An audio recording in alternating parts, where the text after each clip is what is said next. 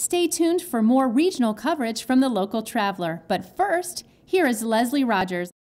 Philip, thank you for being here today. Well, thank you all for having us. Now, you're going to tell us about the event that's going on, coming up. What's some of the history behind the Mountain Heritage Festival? Well, Mountain Heritage started in 1982. The fiscal court made a motion to form a committee and start a festival.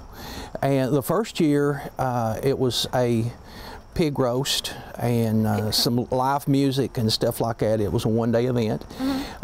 Then the second year we started to do some other things, and the first thing was to name the festival.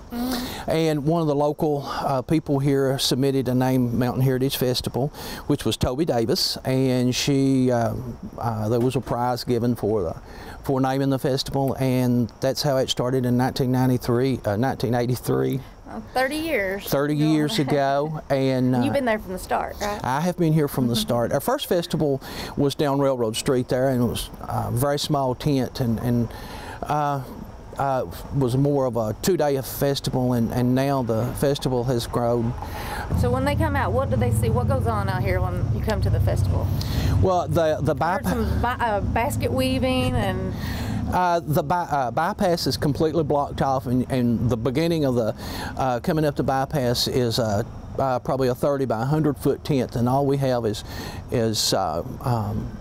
crafts people in there that are demonstrating the things that they do, chair making, basket weaving, and some good food. And then you come on in, and then you get to my part, which is the food booths, and we usually have about 17 food booths up through here. Then it's all kinds of different food. We've probably fried about everything that could be fried on this bypass. Good eating, right? Good eating. Now I know there's scholarships involved. Can you tell me about that? Yes, and that's one thing that we're very proud of. We have given over $45,000 in scholarships from the time that we started giving the scholarship to local kids. And one of the things that we were really proud of when the Southeast Community College was formed, we made a pledge of $10,000, and we fulfilled that pledge, and we feel that it's great to give it back to the community. So what do the kids do to actually earn the scholarship? I mean, they have to write an essay of why that they think that they should deserve, and everything, and it changes from year to year, the topics that they have to write on.